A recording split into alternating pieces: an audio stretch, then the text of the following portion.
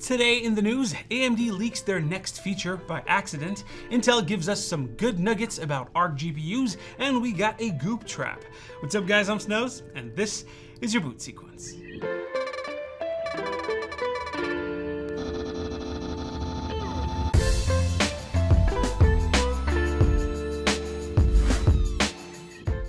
Let's get started with AMD.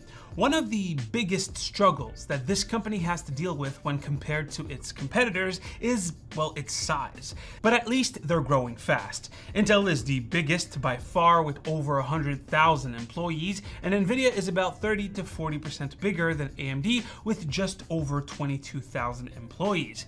The big difference here being that AMD does everything, whereas Nvidia is just slightly more specialized. So companies like Intel and Nvidia can dedicate a lot of resources into specific innovations for consumers.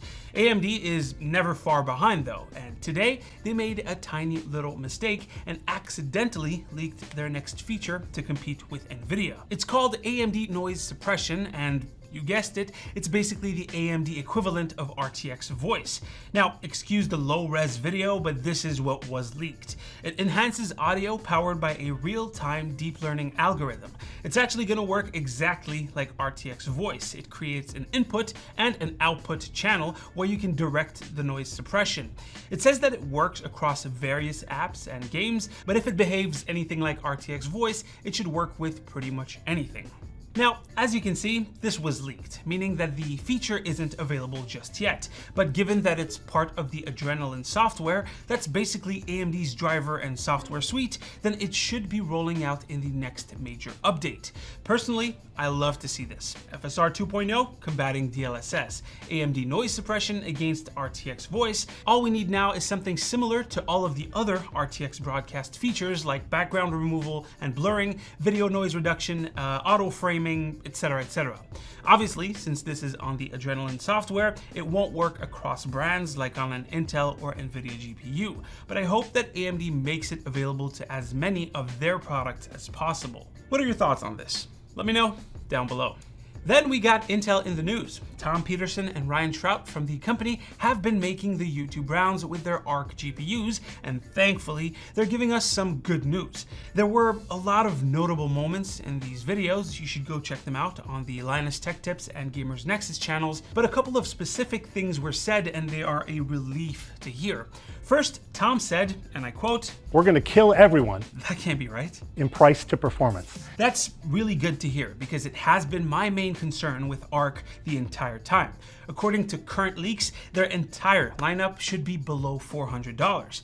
The leaked slide from WCCF Tech is still a little concerning because the price scale looks like you're getting a $280 to like $380 GPU for the performance of a 3060 to 3060 Ti. So that means that they're matching a 2-year-old part while consuming more power, and the next generation is coming right up, so not super good news, but it brings me to my second point. Intel will base their pricing on Tier 3 performance. Basically, titles that are optimized and that run well to work with ARC, well, this is Tier 1. Tier 2 is DX12 and Vulkan titles that should work well with ARC GPUs, and Tier 3 is DX11 and older titles that don't necessarily work super well with ARC. So if Intel is saying that they're basing their pricing on Tier 3 performance levels, then it could be a good value.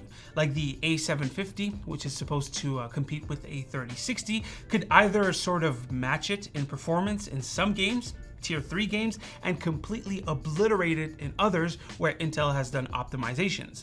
In my opinion, I still think that it's a bit of a rose-colored view of things. It's all based on Intel's internal testing, so we'll have to wait for something like a hardware unboxed mega benchmark again. They do these with like 45 games, it's insane. So what are your thoughts on this? Let me know down below.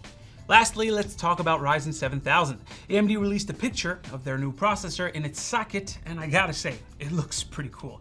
They really just wanted to remind us of some of the features of the AM5 platform, but this also raised a couple of minor concerns. Well, actually one about the design.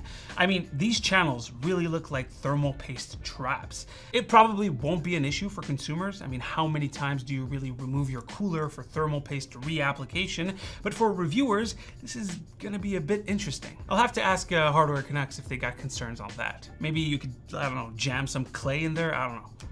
Anyways, guys, that is pretty much it for today's video. Hopefully you've enjoyed. Drop a like if you liked it, a comment if you want to talk about today's stories. You can click right here to see a game-changing keyboard. I'm actually going to review another one that's kind of similar fairly soon, so stay tuned for that. And right here to subscribe. Stay frosty, and I'll see you guys on the next one. Take care.